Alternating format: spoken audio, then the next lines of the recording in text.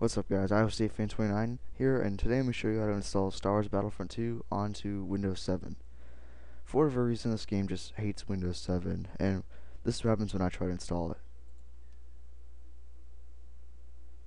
I get this weird important notice note, and you might get something else, but that's what I get. And how you fix that is you just stick something into your computer's microphone jack. It can be an actual microphone, or it can be headphones, or just anything. You just got to put something in there. So, and then you need to install the game. And if you can't get into if you can't get it installed after that, this is what you do. You go to your computer, and then you go here, and you open up where your disk is, and go into game data, and go all the way to the bottom. That's where you'll find this setup BF2. What you do is double click that, yes, and it should install just fine. And just remember whenever you play the game, just have something plugged into that microphone jack, and everything should run smoothly. Hope this helped, and that's all.